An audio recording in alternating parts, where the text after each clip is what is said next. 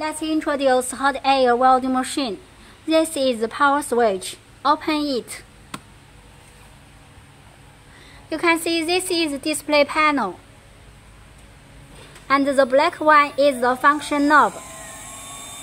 Now, we set the SV temperature first. Press knob. Turn right to increase the temperature. Turn left to reduce the temperature.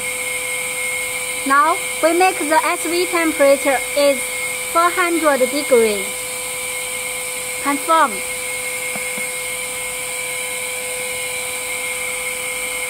Let's set the working speed.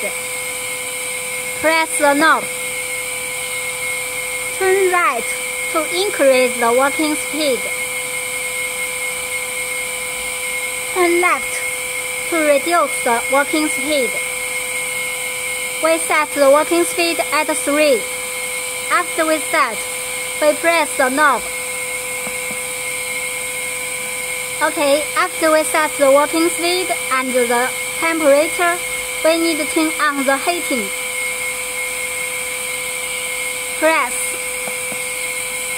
You can see the heating is on, and the PV temperature is rising. When the PV temperature is almost the same with the SV temperature, we can begin to weld.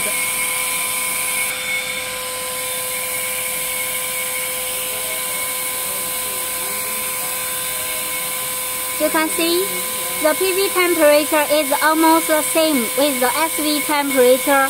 We can begin to weld. Put down the heat gun.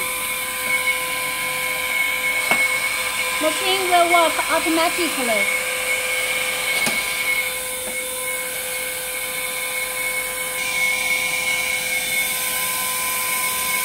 After finish work, we need to turn off the heating switch first. Press the knob. Now you can see the heating is off, and the PV temperature is reduced. When the PV temperature is below 50 degrees, we can turn off the power.